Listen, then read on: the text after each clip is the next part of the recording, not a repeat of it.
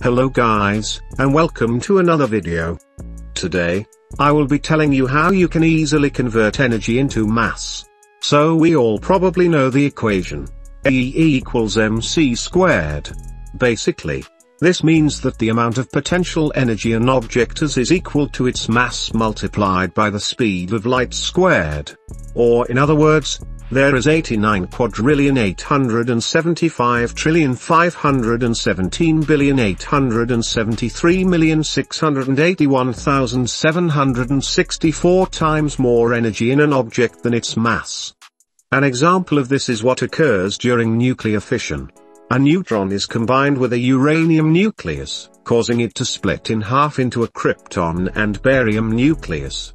In the process, over 200 million electron volts of energy are released, or about 3.2 E-11 joules.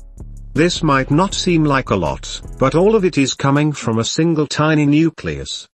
The reason that this happens is because when the protons and neutrons are freed, they will release energy that is the speed of light squared times more than their masses. But also, in the process, the new nucleuses will each lose a tiny bit of mass, due to all of their energy also being released. On the other hand, you can make a particle gain mass by breaking it free from a nucleus. This is basically the way to convert energy into mass. So, how much energy would you need to create a cubic centimeter of pure neutrons? First of all, if the cubic centimeter you are creating is going to be packed with neutrons, there would be around 3.523 E plus 38 neutrons inside, weighing around 590 billion kilograms. This would mean that you would have to use up 5.3026556 E plus 28 joules of energy. In the process, you will also lose around 600 million kilograms of your own mass. By the way, this is equivalent to about 13 billion gigatons of TNT. But what if you wanted to create something less dense, like a slab of concrete? Well, this is where it gets more complicated. A slab of concrete consists of a variety of particles in more specific places, unlike the cube of pure neutrons. In order to create an atom, you would have to one by one give energy to neutrons and protons until they are big enough, you can split it.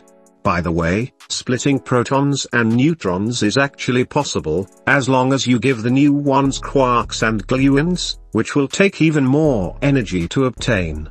Then, just get some electrons, which are not as hard to get as quarks, and link them to your new nucleus. Then, repeat this process at least 9.7959184 E plus 25 times, and you will have a slab that is 100 by 1 by 100 centimeters. This obviously would take a lot of time, but you could speed it up using machines. So yeah, that is basically the best way to convert energy into any type of mass you want. Hopefully this video helped you on your quest to make an infinite food dispenser, or whatever you're trying to do. See you in next week's video, and bye.